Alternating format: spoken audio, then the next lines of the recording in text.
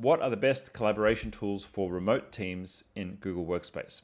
If you're a small business owner and you're using Google Workspace, chances are you probably have some team that are not working in exactly the same place as you. If you're anyone running a small business, even without Workspace, our new world is a world of remote and flexible work. So some of the features that Google have built in for remote work have been there since the very beginning, because Google have always tried to be a flexible company, and they're built on these principles themselves of collaborating remotely and keeping that productive and as efficient as possible. Now, yes, of course, Google has their offices, but they also have a lot of people who work from home and work from different locations as well. So some of the best features that are built into Google Workspace are, right from the very beginning, real-time synchronization of your documents.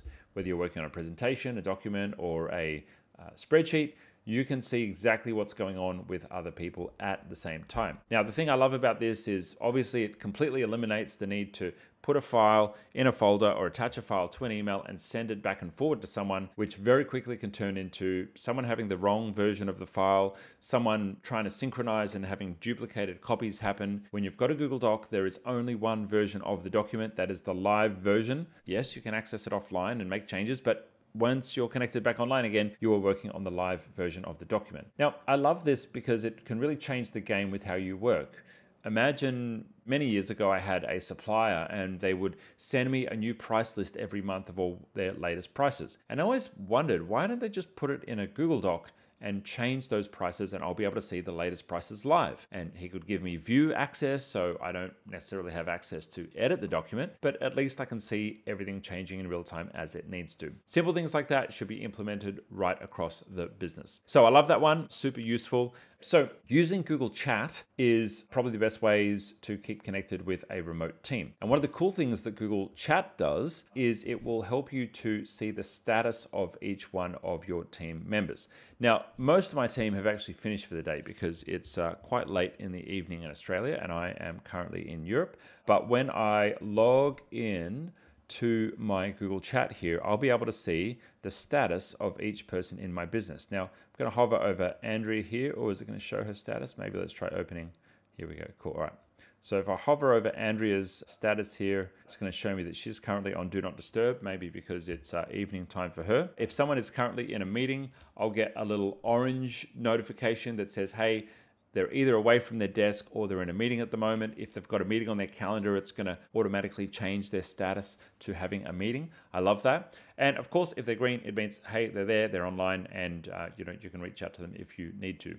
Now, chat should come with a warning because it can be a bit of an interruption station for you and your team. And my strong preference is that you don't go interrupting people all day long on chat. My recommendation would be that you use a project management or shared task management app of some sort to get your work done. But when you really need it, chat is great. It feels like you're just there. And it's way better than using text messages or WhatsApp or Messenger, because those are all options that just really kind of hurt your team's productivity. It also is a bit weird to receive messages from your boss on your personal mobile when you're trying to text your friends there, and maybe you don't want to see your boss in your personal inbox. That's where using chat is great because it can be put into a dedicated app. Each of your team members can chat with each other in the dedicated app and it doesn't have to encroach into their personal life. It also means that you've got a backup of every conversation as well. Google Workspace keeps a backup of everything, and so you're able to see all of your conversations as you need to, search back through the history, and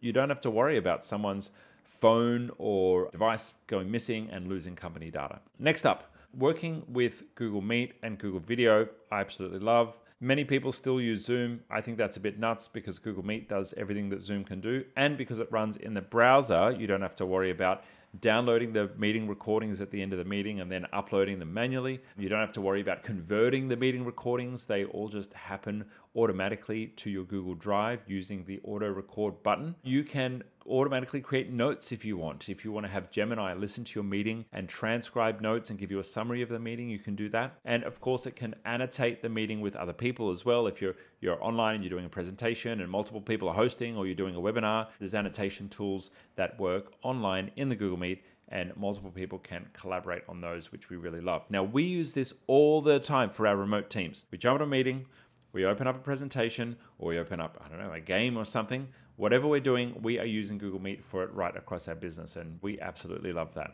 If you liked this video, we've got plenty more on the channel covering this topic and much, much more.